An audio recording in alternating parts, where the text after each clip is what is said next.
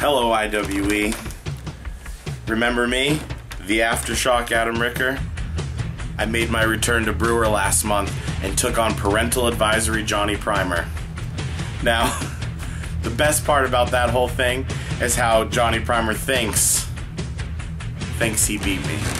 But it was all part of the plan. Everything went exactly how it was supposed to go, with the exception of Siler Graves. Now that's another issue that I'll deal with at another time.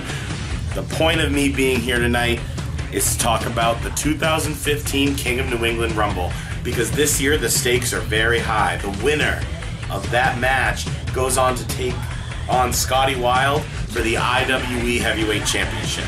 That's a huge opportunity for a lot of hungry talent in the back. One of those hungry talent is me.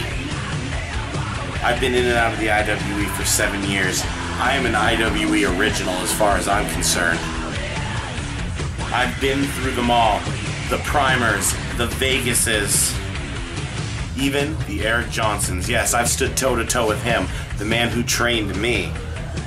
He entered himself at number 1 in the King of New England Rumble. I hope that I draw number 2, because I'm going to throw him out and throw all the other guys out, and it'll be me taking on Scotty Wilde.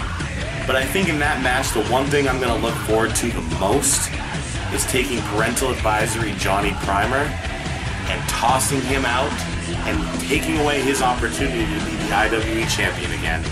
Satisfying to me. What's my problem with Primer? He'll be there February 6th to find out. I'm the next King of New England, and I'm the next IWE champion, and nobody is gonna stop me.